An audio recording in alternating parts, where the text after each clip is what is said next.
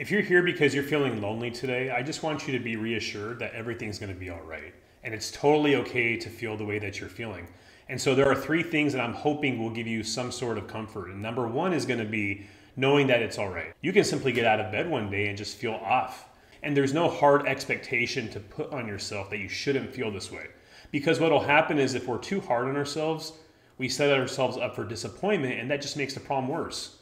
Number two, I want you to think of 10 things you are thankful for. It can be something as simple as I have a dog or I have running water. And so when we step back and we remember that things may be actually going much better for us than we're even realizing in this moment, it can actually bring us some peace.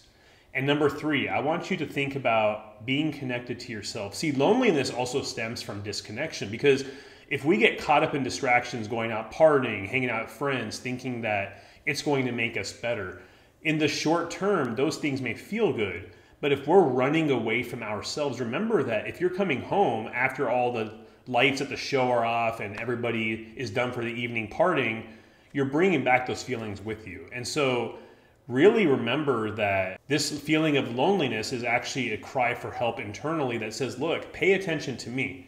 So I want you to do something today. I want you to show up for yourself and take care of yourself.